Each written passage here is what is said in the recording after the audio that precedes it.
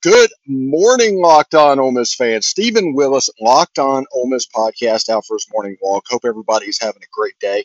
I myself am just basking literally in the sunlight of my beloved Detroit Tigers taking down the Atlanta Braves in extra innings last night. One more win by the Tigers in the next two, and it will be a very, very uncomfortable SEC after dark for my cohorts.